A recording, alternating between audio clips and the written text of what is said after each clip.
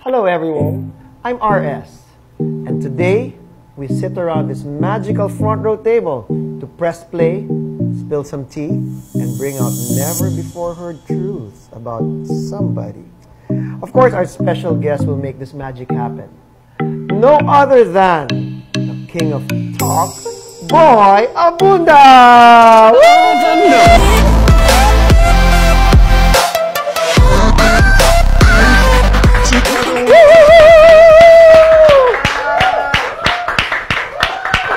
Wait, Tito Boy, I need to really clap sincerely for myself and for you because before you say thank you, before you say anything, I would like to say thank you for being here and for being a strong force behind me since I was starting in theater.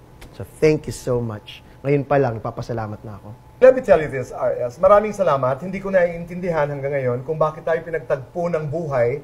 I don't know why we did what we did to each other as friends, as human beings, but whatever happened was meant to happen, and we went for it. And I'm just so proud of what you have become. I'm so proud of what others have become because of you and Sam.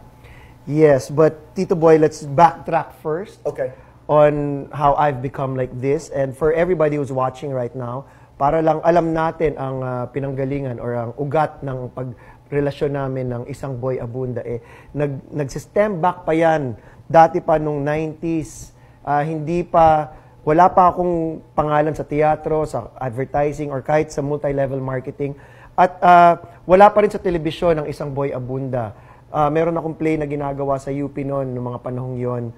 At nagugulat na lang ako all the time na may tumutulong sa amin, sa isa aming maliit na play. May tumutulong sa amin na mag-promote. Parating sinasabi ng mga press, pinadala po kami ni Boy Abunda. 2 to 3 years after, doon ko lang siya nakilala at ako na mismo nagpaalala sa kanya na, Tito Boy, I don't know kung naaalala niyo pa sa sobrang daming tinutulungan niyo. Pero isa po ako at Andula ang UP at M Butterfly na tinulungan po ninyo sa pag-promote kaya naging isang massive hit yung play namin na M Butterfly. At dahil po sa inyo, Boy Abunda, madaming pinto ang nagbukas para sa akin. Hindi lang sa larangan ng teatro, kundi pati sa telebisyon, pati sa advertising. Kaya kung ano po ako ngayon, Tito Boy, malaking parte at malaking bahagi po yung nagawa niyo po sa akin dati. So with that, maraming salamat, Tito Boy. Thank you. But I want to explain why I did what I was doing then. Dahil maraming tao rin na nakapaligid sa buhay mo, RS, ang responsible for whatever I was and whatever I was targeting during the time. Tony Nabesa, yes. I was with Floyd Quintos. Yes. Lahat ito, the great Ben Cervantes, who was my leading man for that. That's right, for M Butterfly. And that time, I just worked with Ben for a big musical called Batibot, starring Haji Alejandro. I am a big supporter of the theater. Sobrang paniniwala ko. And people were talking about M Butterfly, and people were talking about R.S. Francisco. Totoo yun. And everybody was talking about it. And I figured, because I was doing public relations during that time, sabi ko, may mga tao that deserve to be exposed. And you were one of them. Nasabi ko, what can I do for this young boy? Wow. Para lamang klaro, I was a recipient of the kindness also of friends and strangers. I was a recipient of the kindness, the goodness of many people na nakapaligid din sa buhay mo, RS. Yes. So to continue that cycle, kailangan hindi natin hinihinto. To continue that cycle, you must continue to do acts of kindness and goodness. I'm not saying we're perfect. We're far from being perfect. For us to continue making this world a better place. Yeah. Sa mga nanonood ngayon, of course, sanay po tayo nakikita natin si Boy Abunda nag-host, siya parati nagtatanong. So hindi natin nalalaman masyado kung ano yung mga pinagdaanan din niya. Paano siya naging isang premier king of talk, Boy Abunda? You said, Tito Boy, na the help of others, the kindness of others, the assistance of others. Ano nangyari doon, Tito Boy? Can you give me one situation? Ako'y lumaki po sa isang maliit na bayan, Borongan, Eastern Samar. I'm proud of my small town. It's now a city. Parating sinasabi ko, I come from very humble beginnings. Pumunta po ako dito sa Maynila dahil nangarap ang aking mga magulang at tinuruan nila akong mangarap. My father and my mother. Pumanaw ang aking ama and I roamed the streets of Manila until I found my way to the theater. Doon ko na nakilala ang ilang mga life friends na for no reason at all, naalala ko pa, and recent lang ito sana hindi ka magsawa, Ricky, si Ricky Dalu ng University of the Philippines, Dulang UP. I went, repertory. UP repertory. UP rap. I was auditioning for Batibot of Ben Cervantes. And I wanted to be an actor because it was the easiest way to get into the theater. I wanted to be part of the crowd. Dahil alam ko naman ang aking limitasyon. So, taong bayan. Gusto mo maging taong koro. I was auditioning for the chorus. So, noon, pag nag-audition ka, sumasayaw ka, kumakanta ka, binibigyan ka ng papel para umarte. Okay. So, the night before my audition for Batiba, this is not a story I often tell. The night before the auditions, ako'y nag-aral ng Dahil Sa'yo. Nice kong mabuhay. Okay. Simple song. Kasi alam kong ako'y pakakantahin po. Alam kong ako'y, they would ask me to sing. So yung mga steps, nag-aral din ako. Sabi ko, ano kaya pasasayaw nila sa akin? It starred Haji Alejandro. Yeah. He was a big star. Yeah. And Good singer. He's one of the best singers we have. So, pagdating ng audition, si Ricky Dalo ang audition master. I don't remember if Ben Cervantes was there. So, nandun si Ricky. And next, so Boy Abunda. Tumayo. What's your name? My name is Boy Abunda with pride. Diba? Can you sing? Yes. Sing. So, dahil sa'yo, blah, blah, blah, blah, blah. Sabi sa akin ni Ricky, thank you. Ganun kagad. Sabi ko, excuse me, inaral ko ito buong gabi. Pwede hubang patapusin ako? Man lang, oh. Ricky has not forgotten that. They made me dance and, they made me read some lines. I got into the chorus. At you got the role. Yeah. You got that. No, I mean, you got that, yeah, as a scorer. Pero hindi nagtatapos doon dahil RS. Chorus, chorus. And ang nangyari, tuwing may eksena na halimbawa wala dun sa script, mabuhay sa Batibot, I'd go to Ben. And I would say, Ben, Direk, ako na lang ang sisigaw. You know why? Because pag nangungumbida ako ng mga tao na manood ng Batibot, sinasabi ko, pag narinig nyo na yung mabuhay sa Batibot, ako yun. Para meron kang moment. Yung moment. So, Ben would say, oo na, sige. So, pag mabuhay sa Batibot, etc. Maliit na bagay, pero pag nililingon ko, sabi ko, ang bait-bait din ng mga tao. I was a beneficiary of the kindness of many people, from Ricky, from Ben, from Tony, from many. Actually, ako din, love for theater din ang umpisa sa akin. That's a commonality that we have. Yes, that's one thing we share. Speaking of love, syempre, I'm sure everybody would want to know about love. How I find love, how Tito Boy defines love, how I describe love, how I feel love, how Tito Boy handles love, but everything about love. I want to know, Tito Boy, first and foremost, what is your definition of love? It's very, napakalalim yan. Pag tinanong mo sa Google, what is love? Ang daming lalabas. Pero as Boy Abunda, what is love for Boy Abunda? It's the one thing that I don't know. It's the one thing that I cannot explain. It's the one thing that I cannot define. Pero may papaliwanag ko. Sabi mo nga sa Google, sa diksyonaryo, sinasabi na it's something that's intense. Yes. It's an emotional experience. Condition, that's intense. It's an affection. Love is the epicenter of my life right now. Oh, that's good. It is the epicenter. That's good. It is the center of my life right now. And that's good. If you make that the epicenter or doon nagaan yung life mo. It's, you know that you're in a good place. You have to bring yourself to a good place. Yeah. You have to be in that good place. I don't think I would have survived the death of my nanay. Yes. Had it not been for love. Yeah, we felt bad for you. And thank you for all the love. Yeah. Grabe. Sa akin naman, my love for Frontrow, my unconditional love for my Frontrow business partners all over the world, not just here in the Philippines. Parati na sinasabi, RS, you're single. Single ka, kailangan mo maghanap ng partner. Sabi ko, ang dami ko ng partner sa Frontrow. I have more than 1 million business partners. And with that, with the love that they show me, us, Frontrow, you, and everyone else in Frontrow, for me, that's enough. Okay. And that's a good thing about love because ang dami, no? Yeah. Pagmamahal sa pamilya, pagmamahal sa partner, pagmamahal sa trabaho, yes. love of country, love Pagmamahal sa sarili. which is, I think, one of the most important, pagmamahal sa Diyos. Napakarami pong aspeto ng pagmamahal.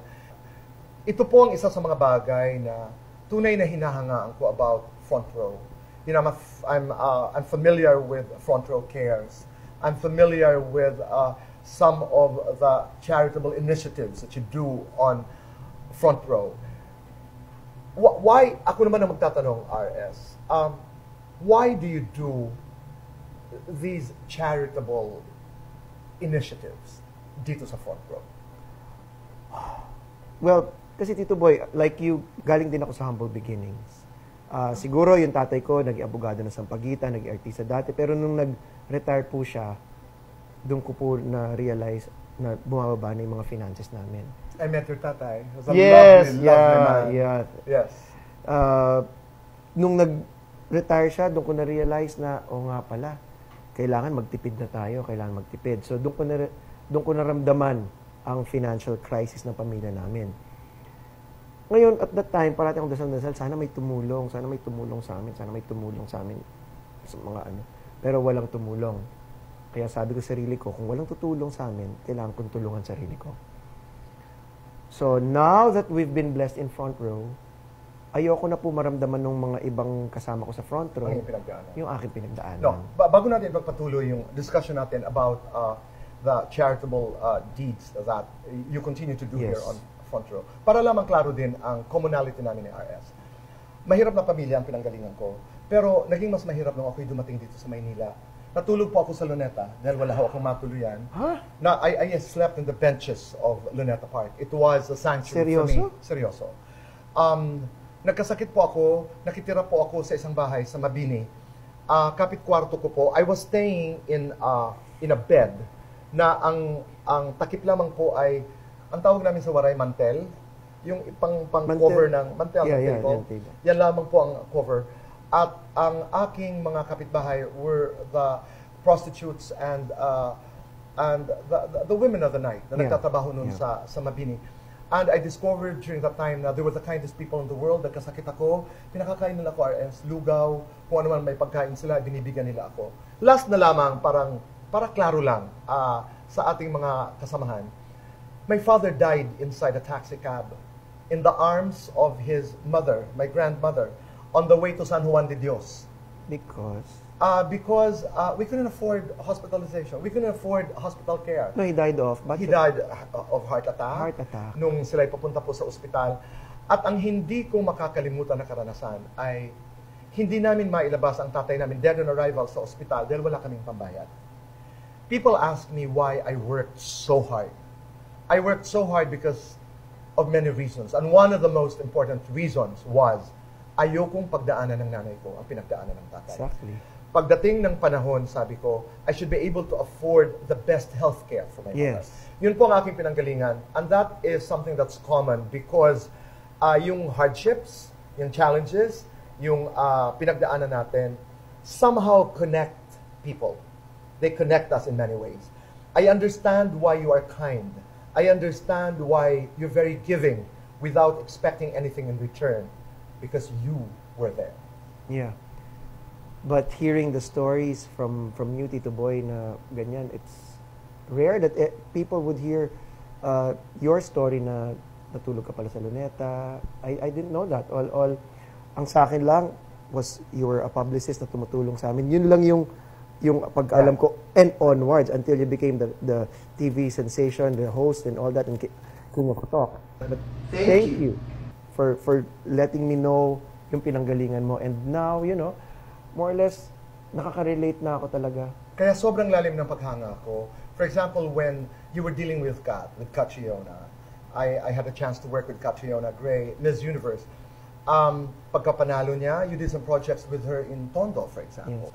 She's very passionate about her work in Tondo. And I was so glad that Frontrow saw it. That it was not just about beauty, it was not just about the gloss, but it was about the story of Catriona wanting to be part of that life, changing lives, touching people. kahit kay Pia, words back, ito yung mga bagay na nagko-connect din sa atin because, you know, when Pia also won, and we all knew that she was very active with Love Yourself. Yes. Yes. Tell me that story. You also got involved with Love Yourself. Yeah, we pledged our support for Love Yourself. Of course, I have friends who are I have lots of friends who are gay, diba? And me being gay myself. Tapos I have friends who, you know, have to be aware of the HIV and you know, how to prevent it, and if ever meron sila, how they can keep it at bay. I love the idea of how you synergize with friends. Dahil si Catriona, kaibigan ko, because I'm a host, I was part of, you know, her community of supporters who helped her the best way we could. Pia, I spent even more time training her on her Q&A. Aside from that, you also have a synergy with Miss Universe. Yes. You have a scholarship thing. Yes, kasi meron din ang Hope for Change.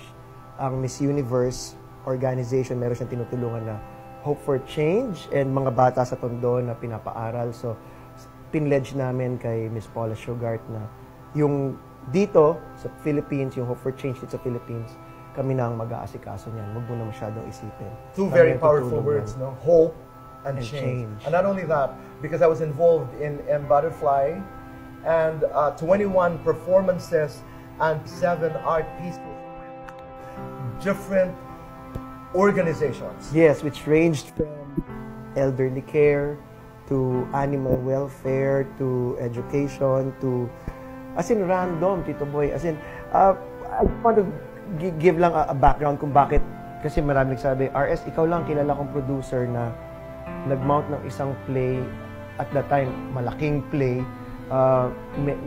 medyo malaki yung expense mo dyan, tapos hindi mo ginawa para kumita. Sabi ko, hindi, ginawa ko siya para kumita, pero lahat ng kinita ko, binigay ko sa charity.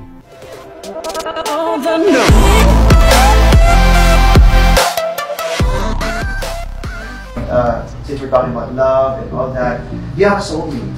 Wow. That's my partner of over 30 years. 30 years. Imagine how strong and... We met in the theater. Nasa isang bahay lang kami ni Sam. Talaga? That story I didn't Yun, know. hindi namin masyadong kinikwento yun. So, Only... Did you live together? Were you in Well, love with each other? no, Yeah, Tito Boy. because when